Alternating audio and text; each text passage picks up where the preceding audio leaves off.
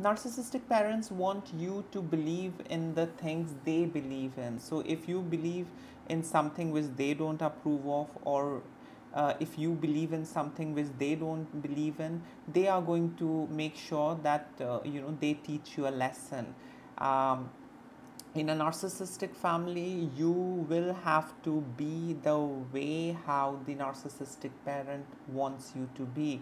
You cannot be your own self. You cannot believe in the things that you want. Yeah, you will have to believe, in the things that they believe in, even though if it is the most weirdest, but you will have to believe in that, and you will have to carry on with whatever they are doing. They really don't want you to do anything that they don't believe in, or something which they don't approve of.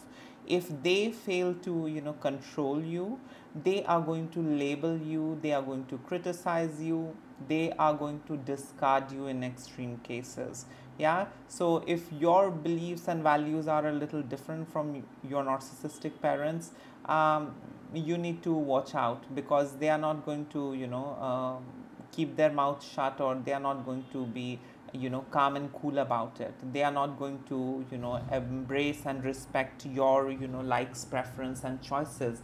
They want things their way. Narcissistic parents will gang up against you. They are going to run smear campaign. They will try their level best to ostracize you from the family network, society, friends. They will do all sorts of nasty stuff to teach you a lesson. Yeah, and the lesson is that in a narcissistic family, you will have to be the way the narcissistic parent approves of. Yeah, and not be your own self. We know it's the hallmark of every narcissistic family that you have to betray your authentic self, you have to prioritize them, and that's it.